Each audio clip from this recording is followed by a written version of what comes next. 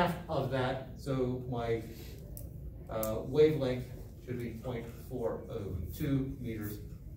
My frequency, therefore, is 343 divided by 0.402, which should be 853.233. It's basically twice this.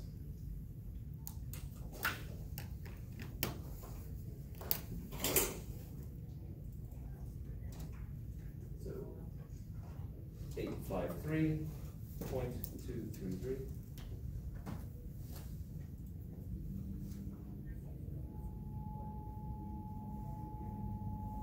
And we'll just jump straight into the comparison.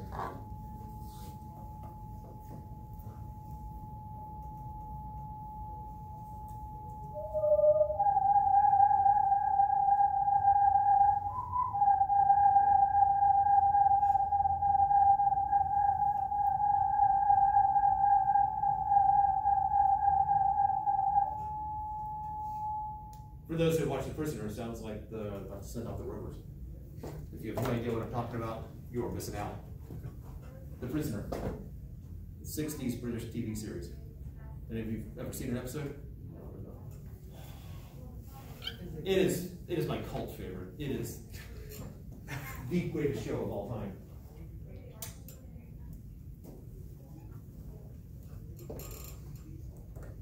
All right, so. Can I turn this off?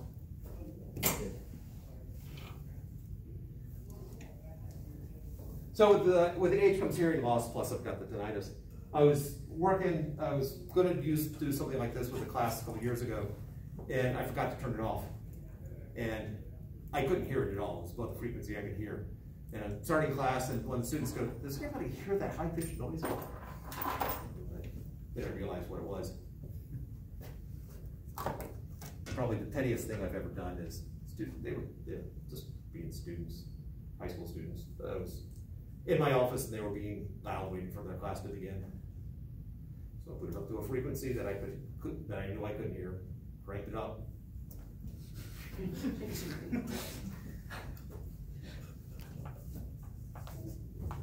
I knew it was petty. Funny though. All right. Let's take a small little break, stretch legs, and then get into something that I think everybody would enjoy. Math. Yay! And let's find out what I got today.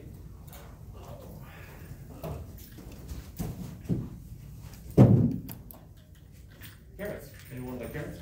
Cooked carrots? And oranges and chocolate milk.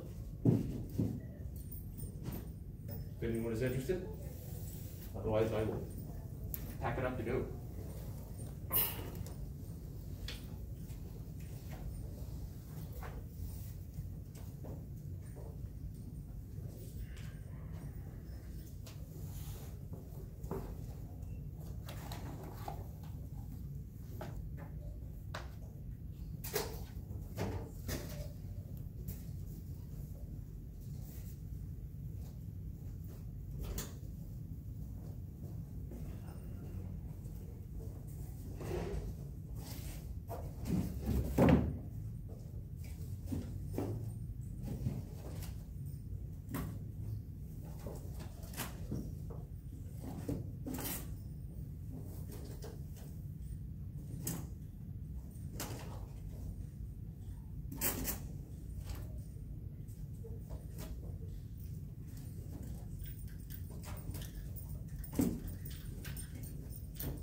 Oh, what you think of the pizza bowl or bucket or whatever? It was actually pretty good. I thought initially I had to like cook it or whatever, but no, it just dumped stuff in and eat it. It was good. What I'm thinking of doing is shredding the pita, putting all the topping on it, popping in the microwave for a certain amount of time, and that works quite well too. Yeah, that sounds real good.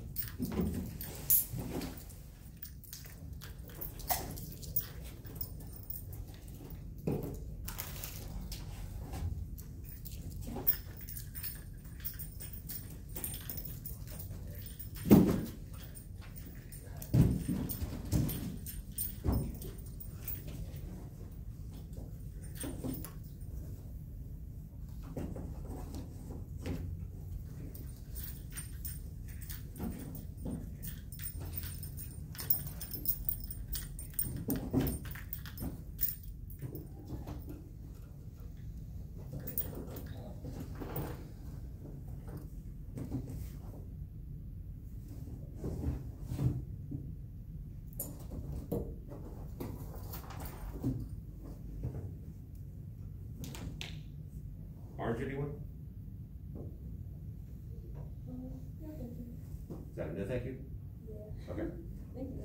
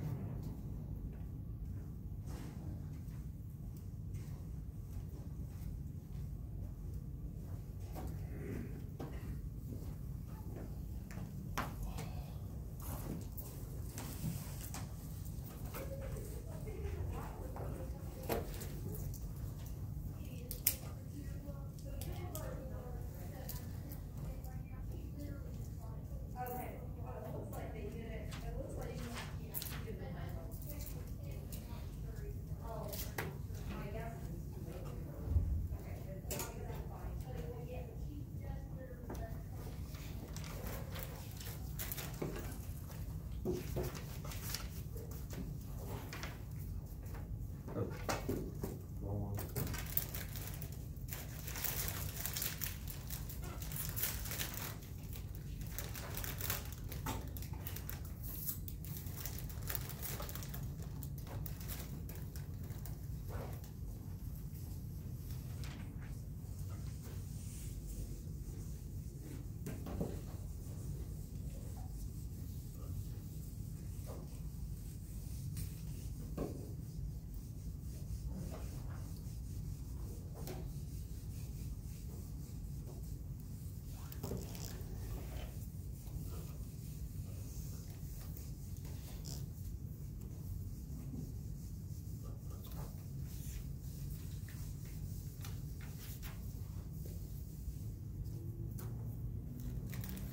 So it's still recording.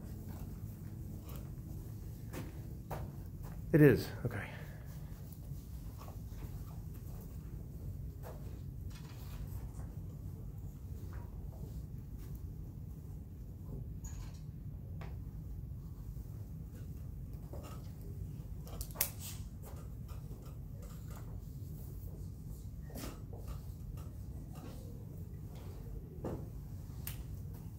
All right, so let's talk about SHM, simple harmonic motion.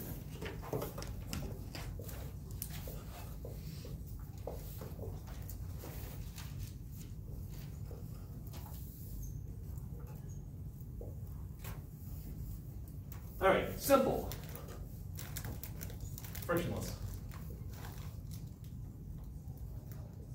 harmonic, repetitive. Motion, moving.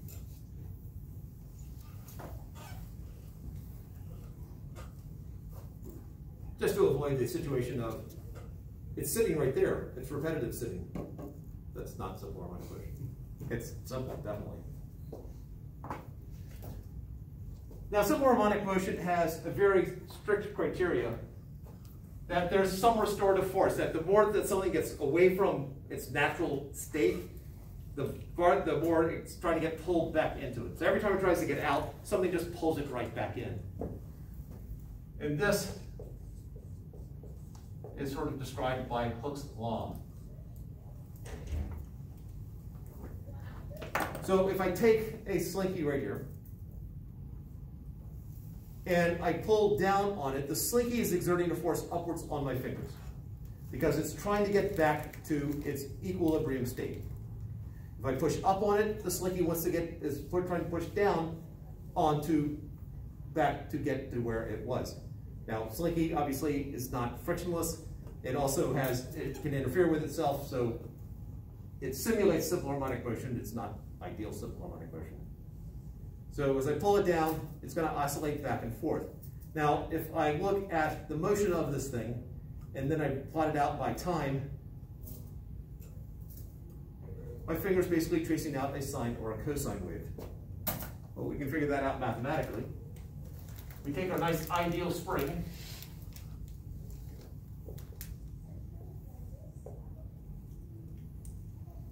and this is some natural equilibrium position. And technically it's an ideal spring, so it's massless. We attach a mass to it, and it stretches. And then, so this is also equilibrium. And then I take that and I pull it down farther and let go.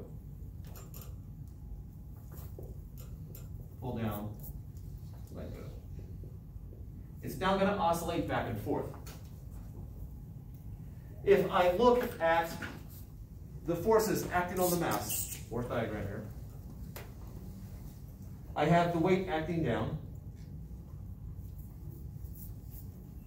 And acting up is an elastic force. Generally I use a subscript S instead of subscript E because I reserve E for electric. But there's some elastic force pulling it back up. Hooke's law describes that. If it obeys Hooke's law, that the force, from the ideal spring or elastic material, is negative K delta X. This was mentioned before when we were doing the energy bit. The delta X is the displacement from equilibrium.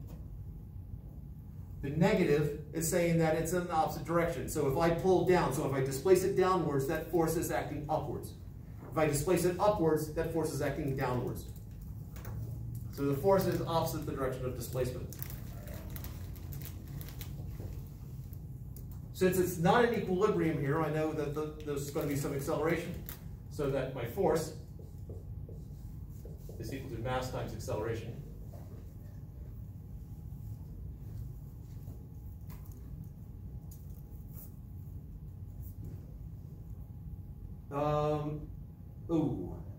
I want to do that slightly differently. I don't want to have to worry about weight right now. So I'm going to change my problem into horizontal. Equilibrium here, and I pull it out farther. Weight brings in a complication which is easily resolved, but it does need to be resolved, so let's deal with the simplified case first. So if I look at the forces acting on this, there's the spring force acting in, a normal force acting up, weight acting down.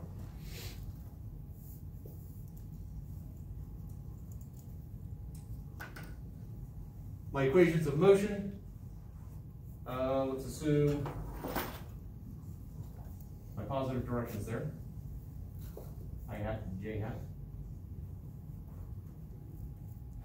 That Y minus W is equal to 0, because it's not accelerating up or down. The acceleration is horizontal. Then Fs is equal to mass times acceleration. I guess technically negative Fs equals negative.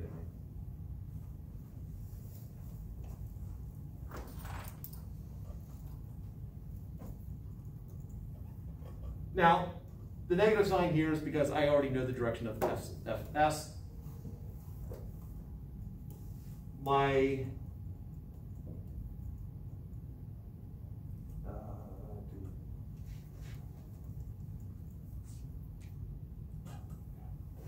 some subtleties I wasn't planning to go over right now.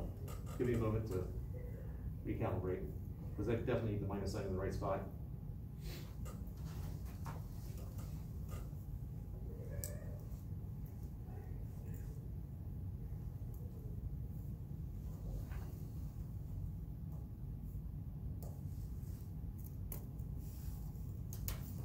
Yeah, I'll make it work from here. All right.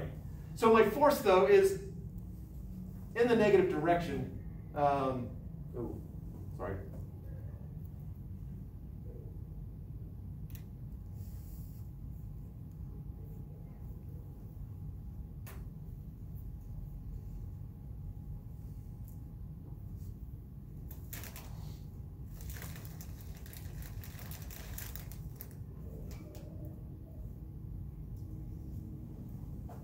I'm going to take these negative signs out, keep it generic.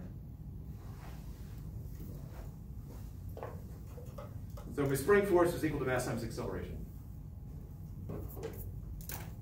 I know that spring force is going to be equal to this if it obeys Hooke's law, which we are assuming. So negative k delta x is equal to mass times acceleration. And let's think about the relationship there. I know that my velocity is my displacement divided by time, and my acceleration is my change in velocity over time. There's definitely a relationship between them.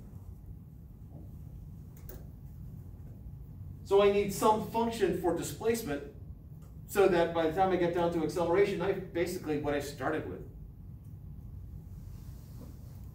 So let's go through some of that to try to figure out what function would actually work for this.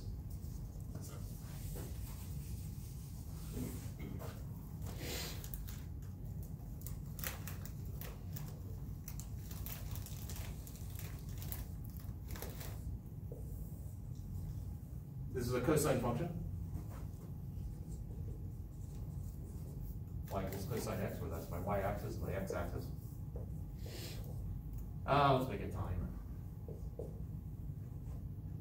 Y equals cosine t.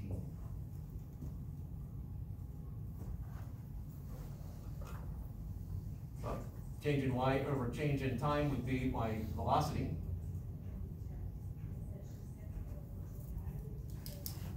And this is just the slope. So as I'm looking at my curve here, where's the slope equal to 0? Just sort of shout out when my slope is 0. There. Now. What does a slope of 0 mean?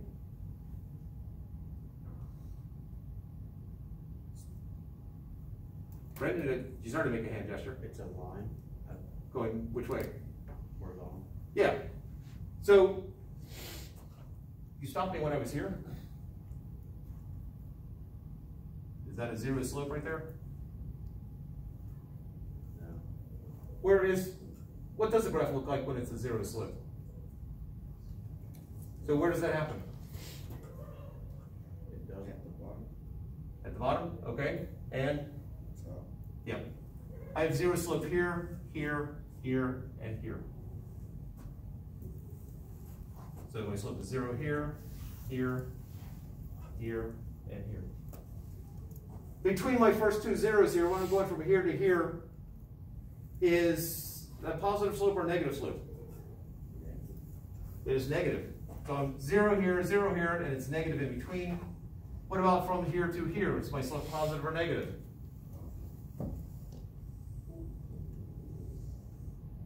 What is this graph?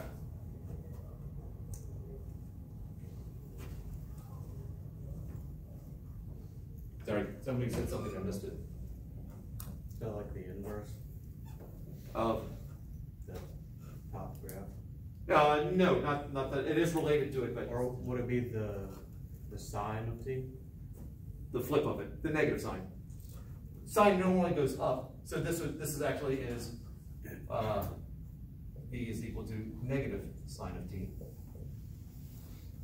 If we went one step further, where is this slope equal to 0? Because we're going to do acceleration now, which is the change in velocity over change in time.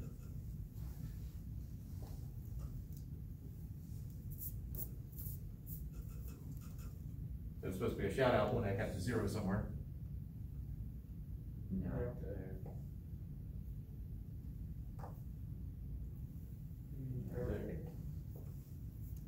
All right. And then between here and my first 0, so I have a 0 here, here, and here, is this negative slope or positive slope? So it starts out steeper and becomes less steep, so it does something that's not that straight. And then in this next region,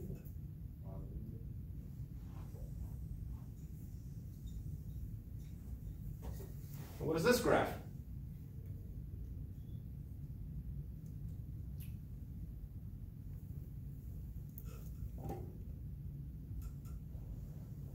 Negative cosine? Negative cosine? Yes, it's just basically the flip of this, which I think, Brandon, you're ahead of your time again. I think that's what you said the last time. Yeah. Negative cosine. So we have this pattern here of it goes from cosine to negative sine to negative cosine. So every time we go from cosine to sine, it's flipped sines. The sine SIGN changes. When we go from sine to cosine, the sine SIGN stays the same. So this would become sine, and then it flips back again. So as you're doing slopes, this is the pattern. If you, when you take calculus, the derivative of cosine is negative sine, derivative of negative sine is negative cosine, derivative of negative cosine is sine, and then it repeats itself. So what we have here is a function whose, second derivative, whose acceleration, if that's my displacement, my acceleration is basically the negative of what I started with, which will work quite nicely here. Except for I've got these pesky K and M that we need to deal with. So let's deal with them. Oh, gotta do one other thing first.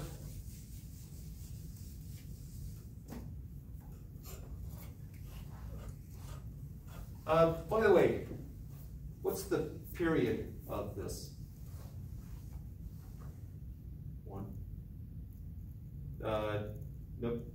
At what point do you repeat yourself?